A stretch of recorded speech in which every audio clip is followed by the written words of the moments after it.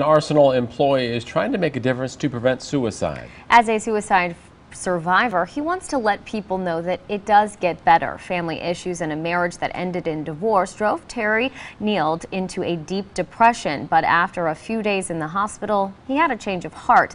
Now he's looking to help others. Local 4's Yukari Nakayama reports. A traumatic incident shook Terry Neild and his family to the core. Did he make it?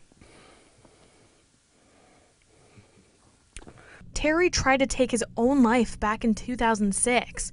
After a failed marriage, his family tried to help, but Terry had other plans. When we first saw him, he just didn't know he was going to make it or not. And the first night, the hospital emergency room and ICU, and after the surgery and everything, it just, your whole life's gone. His recovery wasn't easy.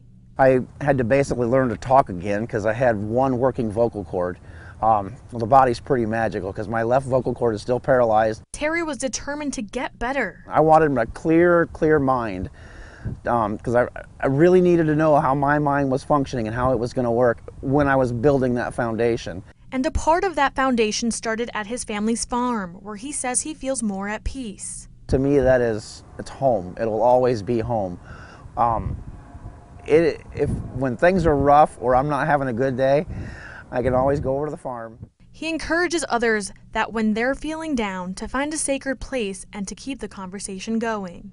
If anything, I want you to talk to someone, smile to someone, help them get to another. If you've got a friend that's down, listen to them. In Rock Island, Yukari Nakayama, Local 4 News.